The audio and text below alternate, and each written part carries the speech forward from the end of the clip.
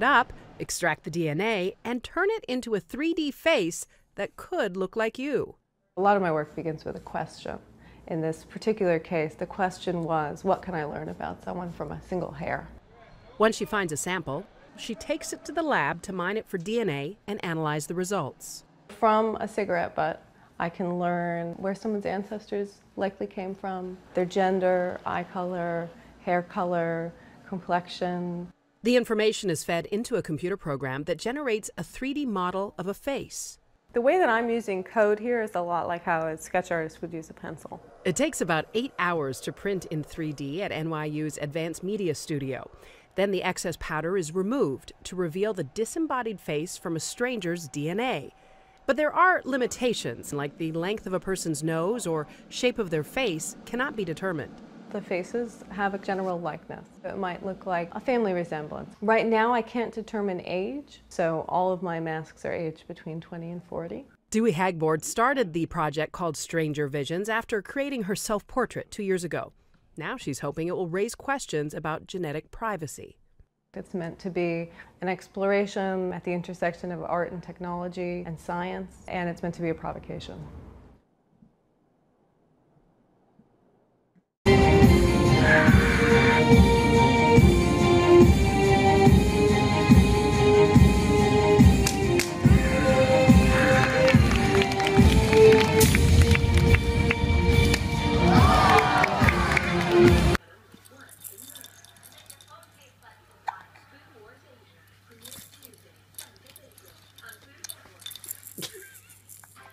Are you a happy baby boy?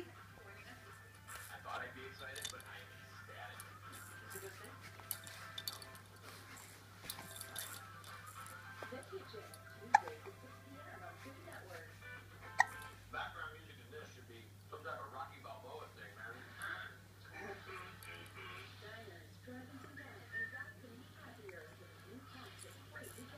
This just went from fun to really creepy.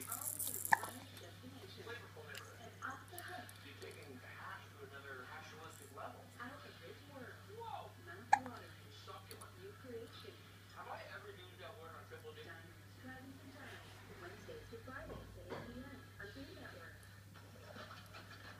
She's the hostess with the mostest. Bobby's birthday. And she's all about the basics. Fantastic. Well, I'm a dazzle. Okay, pasta's done. With elegant recipes and easy entertaining ideas. I like that when it's really easy. Woohoo!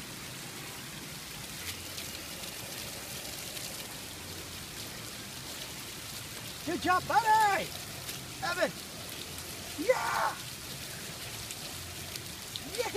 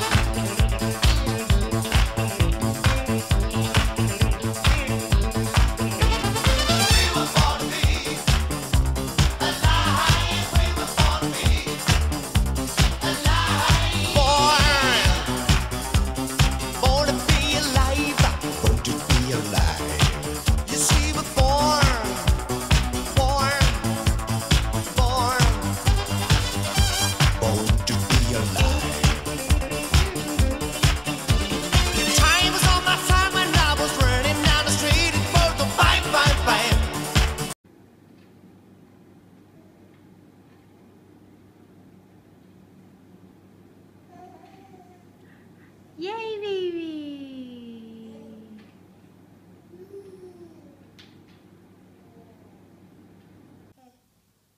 Where's your duck? There it is! There's your duck. Where's your duck? Where's your duck? There it is!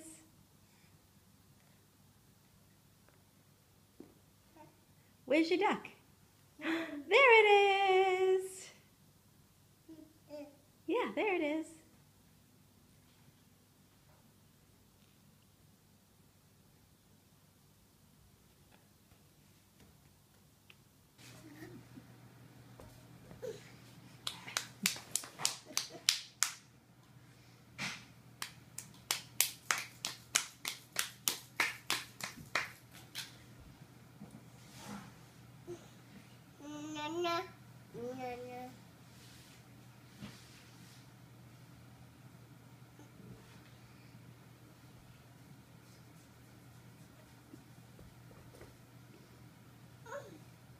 Again, total power in one person's hands, not the American way.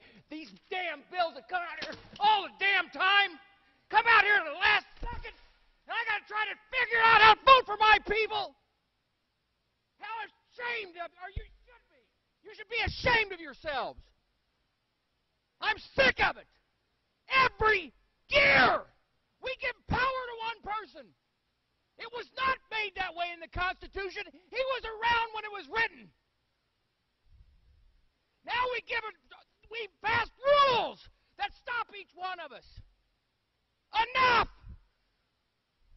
I feel like somebody trying to be released from Egypt. Let my people go!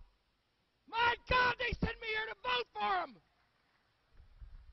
They sent me here to vote for them, to argue for them. But I'm trapped. I'm trapped by rules that have been forced down our throats. Folks, we live in a democracy, but not here. But not here. So you go back and you tell your people, I'd like to do that, but the speaker has so much power, so much control, and each one of us do it in their districts. And have to go back and say that. And you can say on your side of the aisle, oh, no, that's not the case. But yes, you do. All of us know you got to deal with it. When's it going to stop?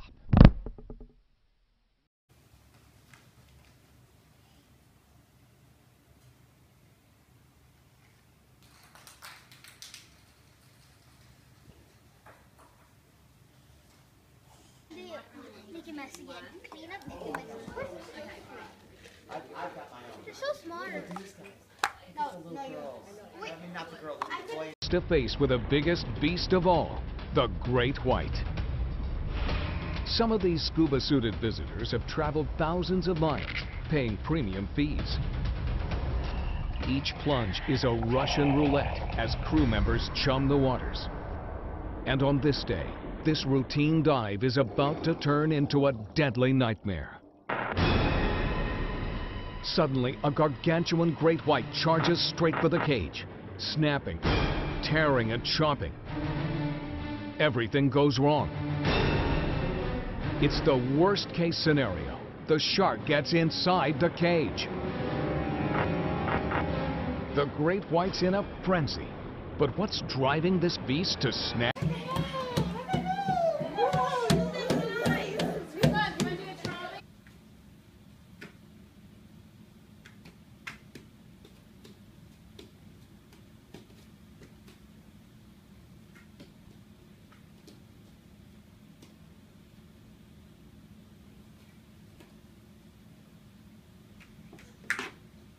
Good catch, good catch.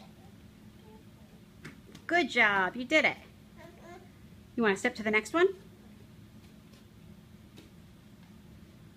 They're sticking to your feet, huh? Yay! Okay.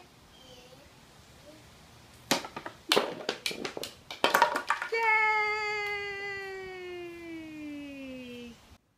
Jack, what you doing? Hi. Okay, let's see it. Let's see how you can